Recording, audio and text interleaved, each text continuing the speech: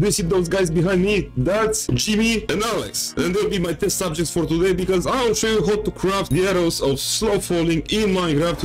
You can use them actually with a bow or crossbow. That depends on your choice, but it's up to me to give you this information. So let's get this tutorial started. Why not? I have inside this chest everything that we'll need. Pay attention, these are all the ingredients for this recipe, and I'll grab the oak wood straight inside my inventory and let's get some oak planks crafted. I will need the crafting table right away and a bunch of sticks. I will place the crafting table right next to, and I forgot to grab everything from the chest. Yeah, I didn't told you. You will need the lingering potions of slow falling. If you don't know how to make the lingerings, I will leave the tutorial right after this guide, but I'm trying to keep this one as short as possible to help you. So that being said, you'll need some normal arrows. You can craft them for the feathers, sticks and flint. And just for those who don't know how to craft it, this is the recipe of the normal bow in Minecraft. I bet you already know that, right? And also this is the recipe of the crossbow. I'm wondering who used this crossbow inside this game. I don't like it. I just don't like it. After you have either the crossbow or the bow, you will have to build a square with all these arrows. These arrows don't give any effects to any mobs or players. They give just damage. After you build a square, just place the lingering portion of slow falling right in the middle. We have the one with 22 seconds and the one which lasts a minute. If we place the one that lasts 22 seconds, we'll receive the arrows instead, which lasts for 11 seconds. And for the one who lasts a minute, we'll have the slow falling arrows for 30 seconds. Not bad. I will use this one instead. And guess what? I'll show you how to make them all inside that tutorial. So I will put the arrows in my left hand and let's load this crossbow because, as I told you, these are my test subjects. Bye, Johnny. Have a great way down there. Great journey. Okay,